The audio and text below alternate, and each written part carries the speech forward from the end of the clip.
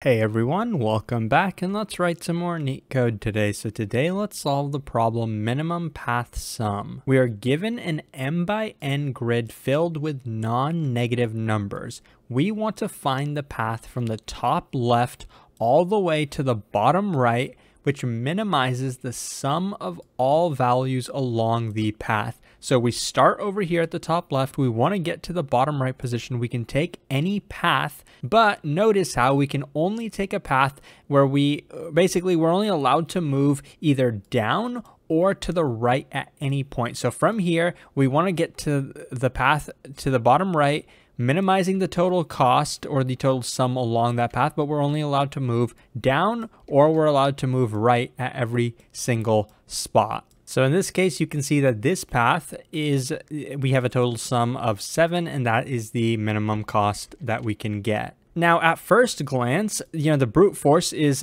since we're over here, it's not 4 directional, right? We can't move in 4 directions, but we can move in 2 directions. So you might think, okay, for every single spot, let's consider the 2 directions we can move in.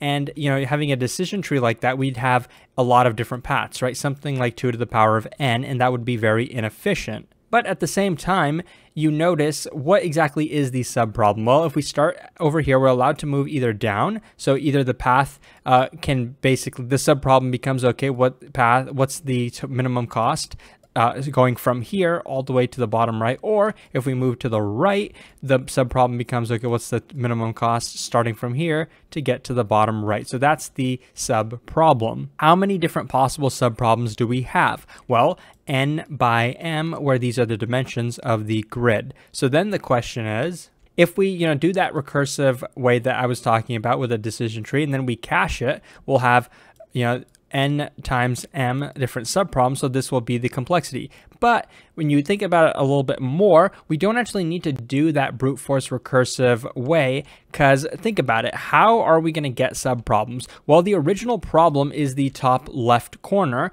The goal is the bottom right corner, so this is kind of the base case, right? And this is the answer that we're trying to get. This depends on the bottom value and the right value. Similarly, this depends on the bottom value and the right value.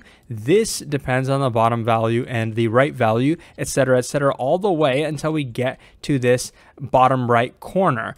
And, we, instead of doing a top-down recursive approach, why not do a bottom-up approach? We start here and then we compute this position, right? Basically, this is a classic dynamic programming problem. We start here, compute the values going to the left, then go to the next row, compute the values like this, and then all the way until we've gotten this, right? We've computed all of these subproblems. And when I say subproblems, we want for every position to compute the minimum path sum from that position to the bottom right. And then once all of these are done, we can calculate this one very easily, right? So I'm going to actually initialize our 2-dimensional grid like this. We know that this bottom corner is going to be the base case with 1, and I'm going to have this kind of outside layer. Reason being, because, for every position such as this one, we're going to have to look at the bottom value and we're going to have to look at the right value, though I'm just going to initialize these outside positions to infinity, just so that kind of the math works out, and you'll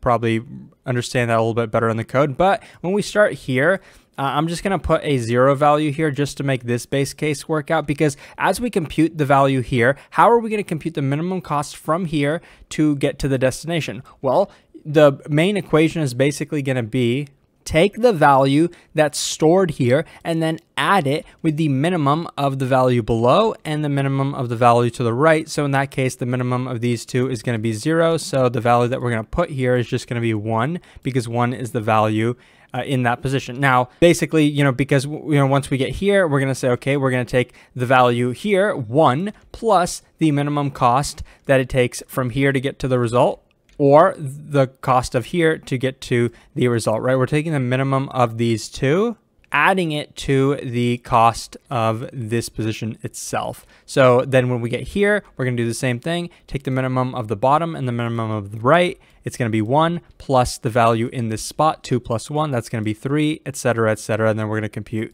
this, the exact same way, right? When we compute here, we're going to take the minimum of this, minimum of that, add it with 1, which is the value that goes in this position, and keep doing that for every single spot until we have computed this one. So overall, in this solution, the time and space is going to be n by n. We're just having to iterate over the dimensions of this grid. Now, one thing you might notice is we actually can save space. So we can actually make an O of n memory solution, or m depending on what the dimension of the row is, because this is how we can do it, right? We don't actually have to have the entire grid in memory because, when we're computing this row, we only have to depend on values in the previous row. And when we're computing this row, we only depend on values in the previous row, because when we're computing some arbitrary position, right, we want to know the cost from this position, we only have to look below or look to the right. It's not like we have to look three rows down, right? We don't actually have to look at some random row. We only have to look at the row directly below this one. So I won't be coding that solution, but I think it's a pretty easy optimization you can kind of make on your own. I'll just be coding this n by m memory solution. So without further ado, let's hop into the code. Okay, so now let's get into the code. The first thing I'm going to do is actually just get the dimensions of the grid. So we want to get the number of rows and we want to get the number of columns in the grid. And remember, the grid is always going to be non-empty, and the values in the grid are always going to be greater than or equal to 0. I'm going to initialize our result, aka basically our two-dimensional grid. And remember, I'm going to initialize it with infinity in the the edges. So I'm just going to initialize every value in here to infinity, and the dimensions basically of this grid are going to be the number of columns plus 1 and the number of rows plus 1, right? We do have that extra layer on the outside. This is just a little easy way to initialize this in Python, but you can do it differently if you'd like, or differently in your language of choice. And remember, there's one value that we want to initialize to 0, even though the entire thing is infinity. We want to initialize one of the values to 0 just to make the math work out. So I'm going to choose this position, this outside position, to initialize it to 0. Now we are going to iterate through our grid bottom up and then compute the value for each position. So this is how you can do it in Python. Basically, we're starting at the bottom right and then going in reverse order.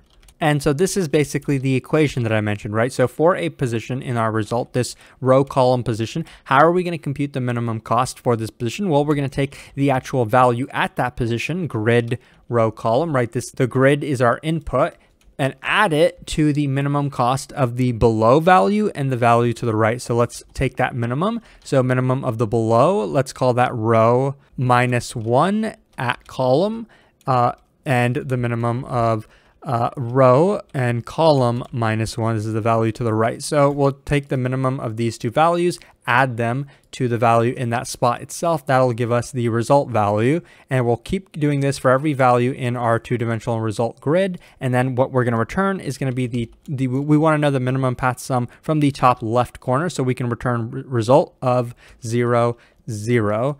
And that is going to be the entire solution. Oh, I just noticed instead of doing -1 a row and column, we actually want to do +1, because to get the below value, we have to add 1 to the row, and to get the right value, we have to add 1 to the column. So sorry about that little mistake. With that said, that is the entire solution. As you can see, it's a very efficient solution, but we can actually make one small optimization that I mentioned earlier. We don't actually have to store the entire 2D array in memory. We can just store one row at a time. That will improve the overall memory complexity, but not the actual time complexity. So I hope that this was helpful. If it was, please like and subscribe. It supports the channel a lot, and I'll hopefully see you pretty soon. Thanks for watching.